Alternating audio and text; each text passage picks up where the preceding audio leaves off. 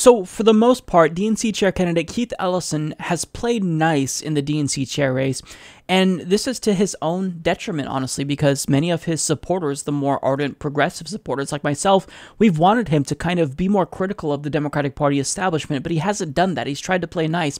But finally, Keith Ellison is taking the gloves off, and he actually has some criticism for Tom Perez. So, according to the Washington Post, in a letter sent to members of the Democratic National Committee, Representative Keith Ellison is accusing a DNC chair rival of misleading committee members to give the impression that the race was surging toward his opponent.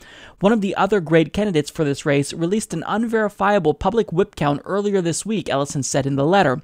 You received a voicemail, email, and a text message trying to make the race sound like it's over, and the goal is clear: to exert pressure on you. We chose not to engage in the same tactics because we believe you deserve the respect to make your own decision without a finger on the scale. However, I feel compelled to respond. We are very confident in our whip count and are in an excellent position to win next week. Ellison's letter did not mention Thomas Perez, but 2 days ago, the former Labor Secretary released a memo claiming that 180 of the DNC's 447 members had endorsed him, putting him just 44 votes away from victory at the February 25th election in Atlanta. That rankled Ellison's team, which said it believed that some of the members counted by Perez were still up for grabs. Later, as the letter circulated on Twitter, Perez's spokeswoman, Hinojosa, asked why Ellison was spending his time harping about whip counts. Trump is trying to destroy our country, and dreamers are being detained, but instead some are arguing about how high our whip count is, she wrote. And this is the same tactic that we've seen all along. Perez doesn't want to address his criticism. He just wants to pivot to Donald Trump. And she talks about dreamers being deported. What did President Obama do while Tom Perez was Labor Secretary? President Obama was the deporter-in-chief. And this is what Tom Perez had to say about that. Oh, that's right, he didn't say shit about it because Tom Perez doesn't really care. He's using this to distract people from the criticism that he's receiving that is justified. Now, make no mistake about it, this is a typical establishment trick. They want to demoralize people and think that the race is over, so that way they just fall in line and support the person who's going to win, so that way, you know, he doesn't clean house when he gets into the DNC. It's really disgusting, and it's a way that, you know, Tom Perez is trying to tip the scales in favor of himself, just like Debbie Wasserman Schultz tipped the scales in favor of Hillary Clinton. We're calling people out for rigging the primary against Bernie, and here he is trying to rig the DNC chair race. This is just unbelievable, and this guy has an actual chance of really winning.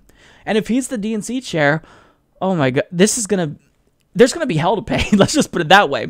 We're all going to be bombarding the DNC with calls because this decision it's really important. As I stated before in a different segment, this will not just determine the future of the Democratic Party. The outcome of this election will determine whether or not the Democratic Party has a future at all. Because if you make Tom Perez the DNC chair, someone who's already hated by half the party, you will face resistance. With Tom Perez, we're getting the same thing. I mean, we saw how people try to demoralize Bernie Sanders supporters when it comes to the Associated Press, for example, calling the race for Hillary Clinton when people were still waiting in line voting for Bernie Sanders and Hillary Clinton. We saw how Bernie Sanders supporters were so demoralized because even before anyone cast their vote, they thought that there was no chance that Bernie would win because of superdelegates. I mean, when it comes to New Hampshire, Bernie Sanders won in a landslide, but yet when you factor in superdelegates, well, Hillary Clinton still took away more delegates. So this is what they try to do to progressives. They make it seem as though it's impossible and they can't win, and then people internalize it and they think, well, maybe it is impossible, so I might as well either stay home or just vote for the person who's going to win because everyone else likes that person more.